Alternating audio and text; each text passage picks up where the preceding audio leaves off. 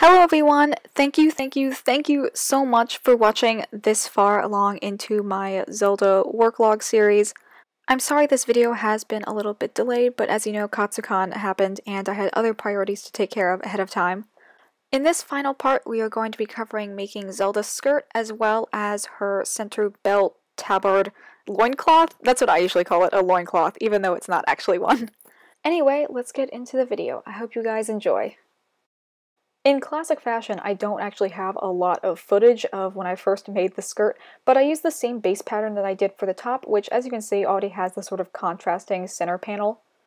Okay, so apologies in advance. I actually didn't get to take really any footage when I was first making this, so I'm just gonna have to explain the things I changed from the pattern. In terms of like construction, the biggest thing I did was I had to add a waistband, and normally it's like a lace-up back that would extend up to like the torso area, but I just did like a side zipper. That's pretty small right over there. And I do my appliques pretty much the same way I do all of my appliques. The only thing I did that's like a little bit different is that for this I said like butterfly area right here, the way I did this was that these are not like this exact shape. They're a little bit larger so that I could obviously have them like sort of sandwiched in between the gold and the blue when I fused it down. The white, okay, well it looks really gross and wrinkled because it was like put away for a little while, but in the original design she has like really strong like sunburst pleats, but I was like losing my mind trying to do that. And honestly, if you were going to make this, I would suggest doing the white part as a whole separate skirt underneath, and then having the blue as like a separate piece. But I did not do that because I didn't have enough white fabric, even though I did end up using quite a lot of it. So basically I just did like a slight gather at the top. So it is a little bit more full than the original pattern, but still it's pretty decent. So honestly, the part of this costume that made me lose my mind the most was having to satin stitch all of the triangle details that are on the bottom hem of her skirt.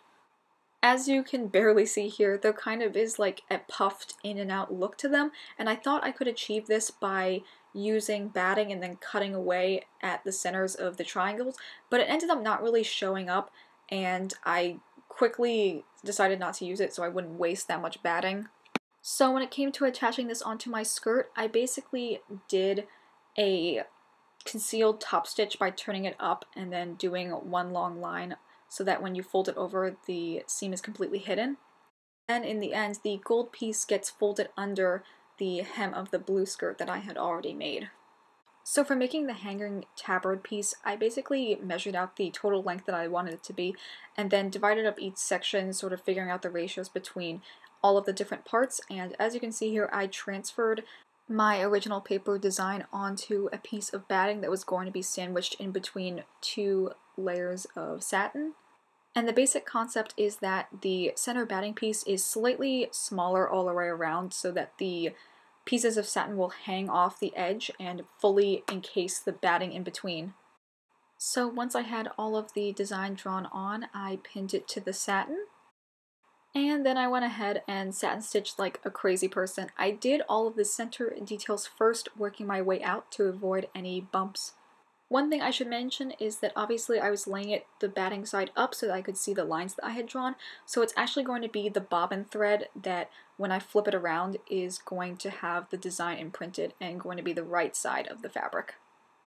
This again is quite time consuming because of all the individual sections that you have to go through and like start and stop the satin stitching, but overall it's not too difficult, and I do think in this time the batting actually did make an effect in making it look more puffy and thick.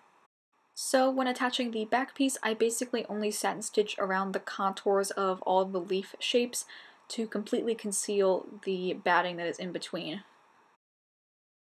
When it comes to making the actual belt piece, I actually did sew it as like a full tube with a layer of batting in between so there wouldn't be the raw edges on either side.